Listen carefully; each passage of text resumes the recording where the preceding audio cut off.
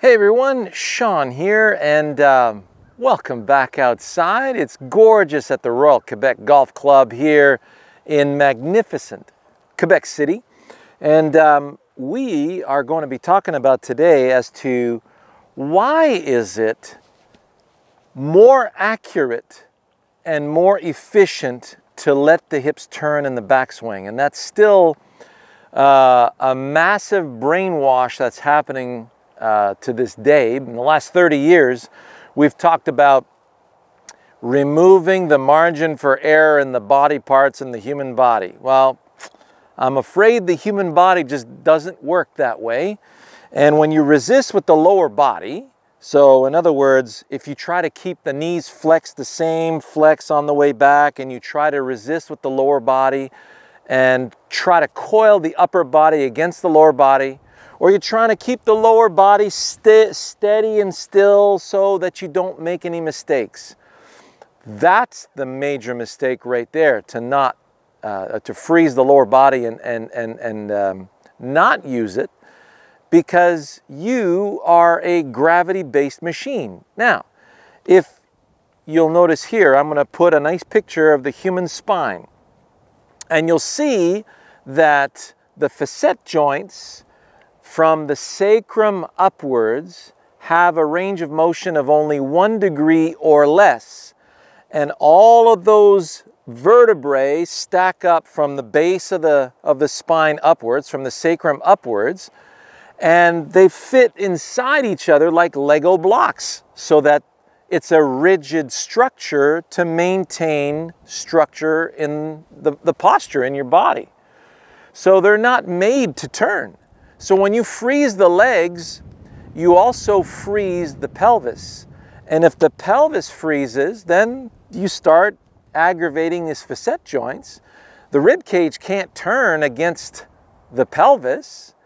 And what happens now is that you start straining the ribs and you strain the vertebrae, you get injured, and the worst part is you get way less accurate. Why? Here it is.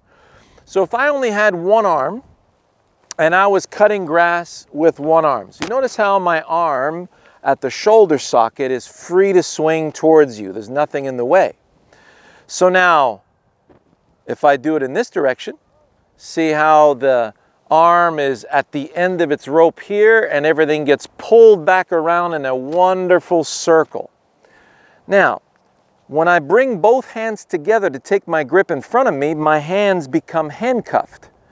So if I don't move the rib cage, because I'm not moving my legs, then my upper arm collides into the rib cage.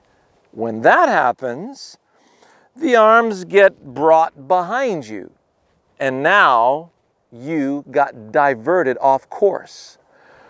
If I let my arms swing freely in both directions, see how my arms now are being allowed to move freely, because when both arms are up against my body, if you look at, let's say you're going bowling. If I'm bowling a bowling ball towards you, notice how my rib cage is now facing here, and then I want the bowling ball to go towards you. Notice now my rib cage is facing you. So this is how the rib cage moves. If I don't move the rib cage, then I end up slapping myself. So it's the same thing. A golf swing, if I don't have access in the backswing with my left arm, no access with my right arm, see how everything just flies out of control because the arm collides into my body and gets diverted offline. So a good golf swing is simply one for you, one for you.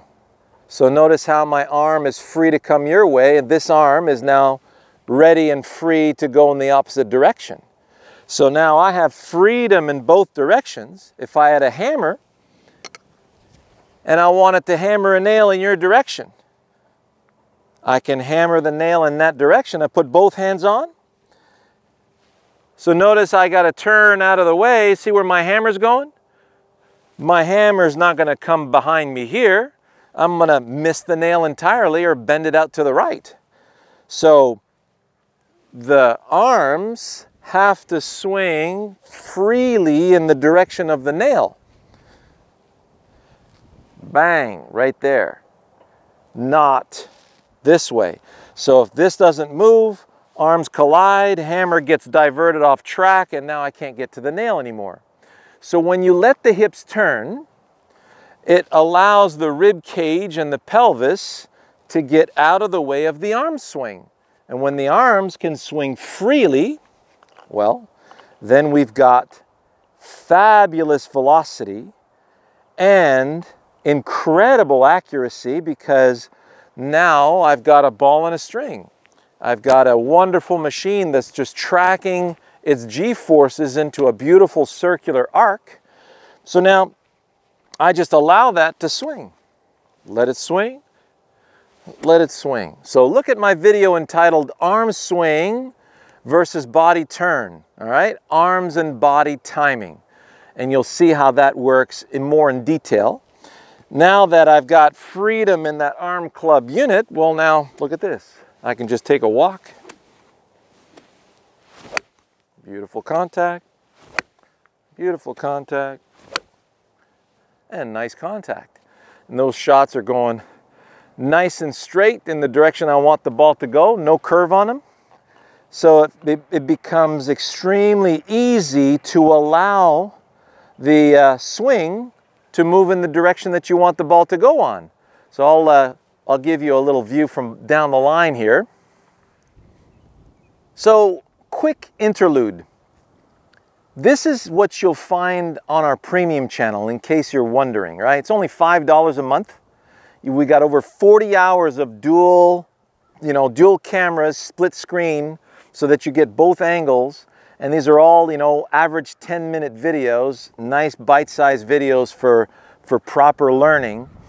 And we get you the task that you need, and we get you the focus that you need, and then we see what are the short circuits that are preventing you from performing these tasks, and then we show you how to apply them on the golf course. We show them how to do it in the short game, in the putting, so that you really see the brilliance of how your machine works.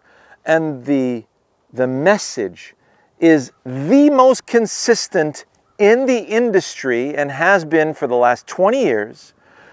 I can't change the way my machine works. So therefore, I must use it properly to perform my tasks. So if I know how the machine works, I'm not going to go against it. I know how the wiring performs the tasks through this machine. So I'm not going to go against the wiring, which is, the body part positioning crap that you see out there. I get story after story about, hey, I've been working on my game for 5 years straight, 3 times a week, wintertime, summertime, and I'm still at the same handicap. I haven't improved. That's because you're working on the wrong tasks. We're not body part orientated positioning machines. We're task operating machines. So we give you the right task and set you free and on your way, and then we got this beautiful progression through that premium channel that's going to allow you to evolve. And it's nothing but success stories. I got thousands of testimonials in my inbox. I would love for you to read them all, but I'm just going to let you experience it for yourself. We've been here for 14 years on YouTube, and our message is still the same as 14 years ago. We're just getting better at communicating it. So hope you enjoy. Cut. See how it keeps passing in the same place? Notice how my arms are not too high, not too low. I'm right on plane. Now my brain just says, okay, we need to step about that far to cut in that direction. Off the ball goes. There it is. Step, swing, look at that. So, another one in that direction. So, I'm just allowing my arms to swing freely. Notice how my arms are in front of me. So it's like if I had a sword in my hands, gather the sword.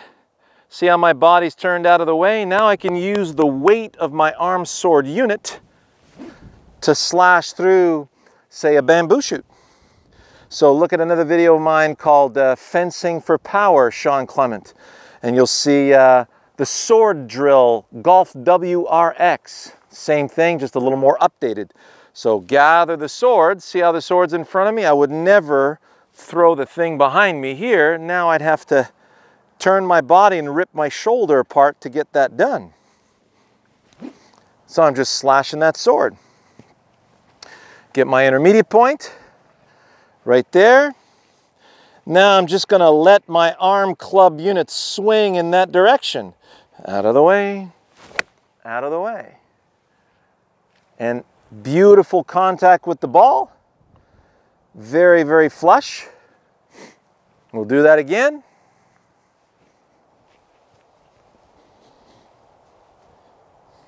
Out of the way, out of the way. Just lovely. Club face was just a hair open on the previous one. So I hope you enjoyed that. And stay tuned for why you want to let the hips turn in the short game when we talk about that in Golf WRX later on this week. All right? All the best.